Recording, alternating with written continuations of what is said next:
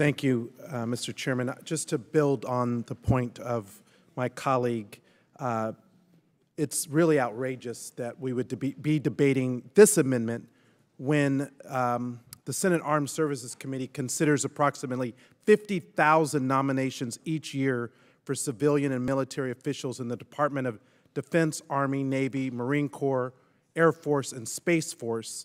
Military promotions are often quickly approved in the Senate by unanimous consent. However, as we have seen, one senator's objection can stall the entire approval process and stall operations for our service members and military leadership.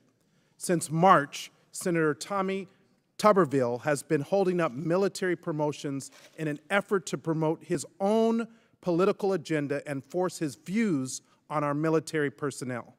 Currently, over 250 promotions are halted.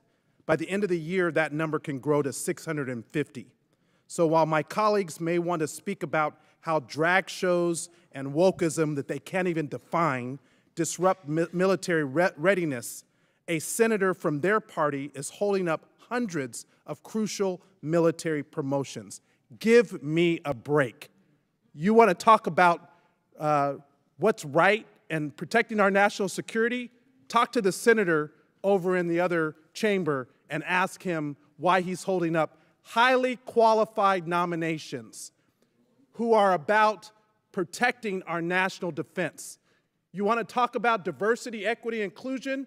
Ask him why those candidates who are women, people of color, and highly qualified candidates who have served in our military are being held up because of that person's political agenda.